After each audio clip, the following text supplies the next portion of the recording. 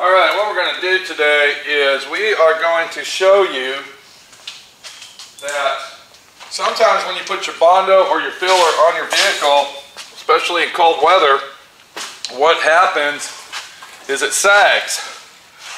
Now, I've replaced this bottom section here, and I have to put Dynaglass in that to start molding it out. And when you use Dynaglass, I'm going to show you what we're talking about here. When you add a large amount like I'm going to do, because what I'll do is I'll take my cheese grater and I'll form it out. But what happens is it starts to sag on you and fall off when you're doing it in a position of an up and down situation and it's not a flat surface. So what we're going to do is apply our Dynaglass. And you can see it's already sagging, starting to sag over here. And what we're using the Dynaglass for, we're using it for a filler Bondo. This is a filler. This is not our final coat. This is only to fill in where we welded it. And I have to put a lot in right here. And you can see it's starting to sag on us. And I'm going to show you a real quick, easy tip on how to fix the situation. And this is just a real quick video, nothing fancy, because like I said, what I'm going to do is I'm going to use my cheese grater to mold everything, because this here was a very technical situation doing this. Let me get the rest of this on here. And then, like I said, I'll mold it with my cheese grater when I'm done. So, when you get all your Dynaglass on the vehicle, and you can see it sagging right there. Look how that's sagging on us. Alright, there's a big spot that we got to fill in right in here. Okay, and it's sagging. So, once you get everything on, what you want to do to stop the sagging, let me go ahead and clean this mess up.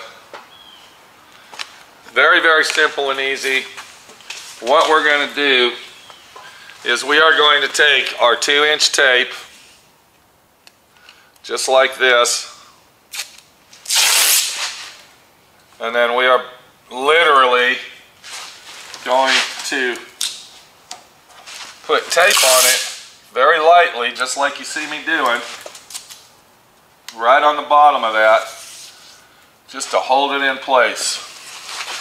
And what that's going to do, that's going to keep our Bondo, or should I say in this case Dynaglass, from sagging on us and make it a non-usable surface that we need.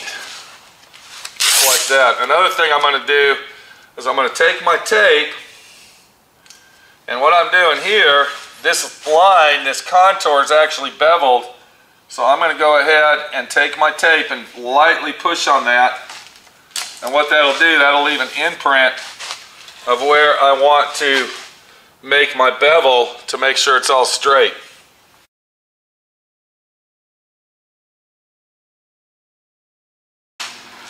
Okay, this has been sitting approximately 15 to 20 minutes. It's 60 degrees outside, or maybe a little less, 50 degrees. But you can see what happens here, that the filler won't stick to the tape. Now, I will tell you this, I did not stick it on there very tightly.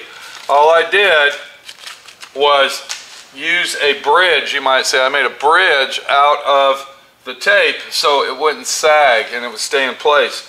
And then we'll go ahead and go one step further. The next thing I'm going to do to form all this metal is I'm going to use a couple different variances of cheese graters, and you can purchase these at your local big box hardware / lumber store. Don't want to mention names, don't like to fucking advertise, but sometimes you got to. In this case we don't.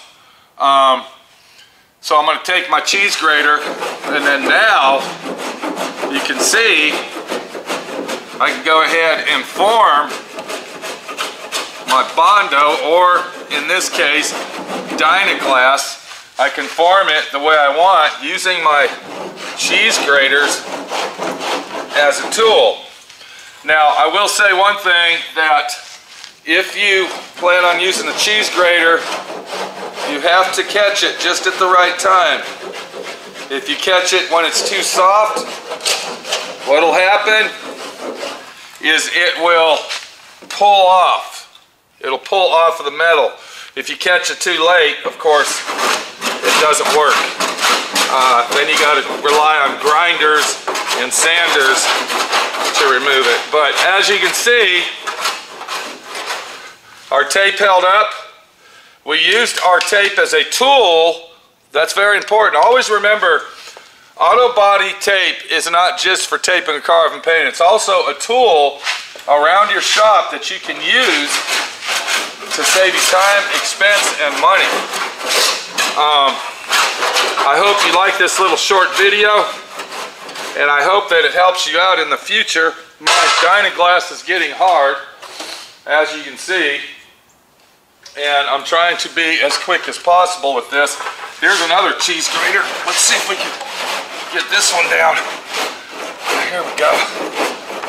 Okay. Looks like I'm gonna have to go to the grinder, so I'm gonna have to let you go. This is Pete, my friend Pete, your friend Pete, showing you how to do stuff, and hopefully you're learning over here at DIY Auto School and YouTube channel SWRNC, my friend Pete, and making your job easier for you, watching me make the mistakes and you learning from them.